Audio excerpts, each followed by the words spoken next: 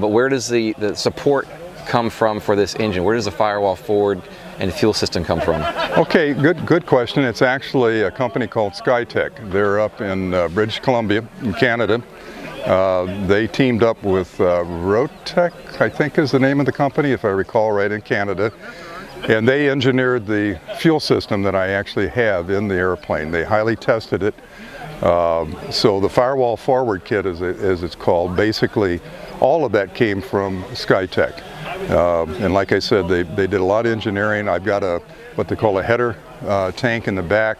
The wings, fuel tanks individually feed into the header tank. The header tank then feeds into the rest of the fuel system. But all of that is by Skytek, the design. So in a short list, what pieces and parts came from Skytek for Oh, golly, a short list. Well, first of all, the engine mount. The ring mount for the Rotax comes from Rotax. So the engine mount came, my goodness, I got to stop and think myself. All of the header tank installation came, all the hoses basically from the wings to the header tank, all the hoses from there to the fuel valve, the on-off fuel valve in the airplane came from there. The valve itself came from Skytek. The fuel filters, the fuel lines, all of it was Skytek. So basically it's from the fuel tanks to the actual input into the injection header in the engine. Virtually all of that comes from Skytek. Jim, you mentioned earlier about this installation included a header tank in their fuel system. You want to explain how that either works or is installed? Okay, sure. Well, first of all, physically, I'll pull the seat forward here a little bit, and maybe you can see a little better. This is actually the header tank right here. So these are the hoses that are coming in, individual hoses from the fuel tank. There's actually two fuel lines feeding to the tank. One is a return line that returns the fuel to the fuel tanks. The other one is the feed line. The reason for that is it's a fuel injected engine. So you've actually got about 4 times, well, even more than 4 times the amount of fuel that circulates through the engine.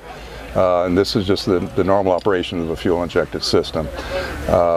As far as these lines coming across here, these are actually the 2 lines that feed from the right tank.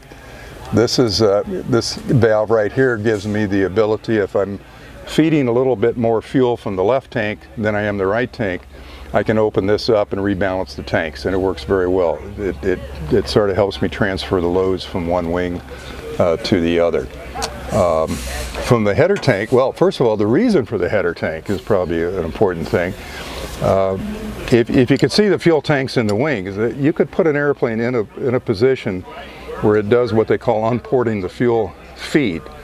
Now that sounds terrible, but what it really is that for a moment or two there might be a flight condition that the airplane is in where there is no feed coming from the particular tank. However, the header tank holds about a gallon. So, and those are usually momentary things that occur.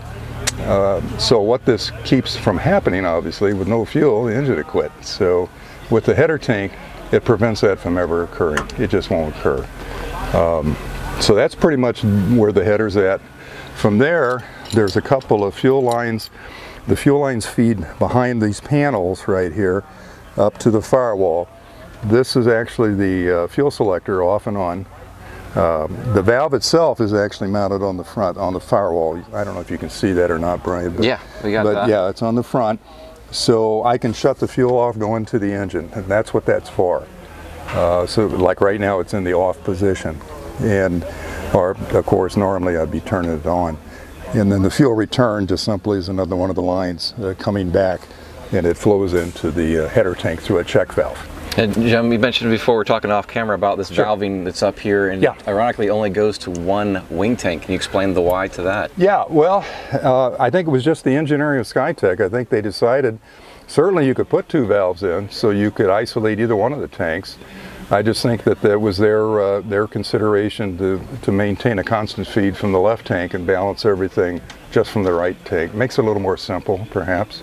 We are partnering with great companies like Dynon Avionics at Dynon.com, Airtech Coatings at AirTechCoatings.com, Clemens Insurance at ClemensInsurance.net, The Aviators Clinic at AviatorsClinic.com, Diamond Doors at diamonddoors.com.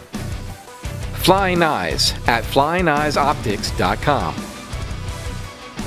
Take a moment to go visit their websites at the links found below in the description of this video. And visit our website at experimentalaircraftchannel.com for events, our video library arranged in easy-to-find playlists on specific topics, affiliate products, aviation merchandise, and so much more.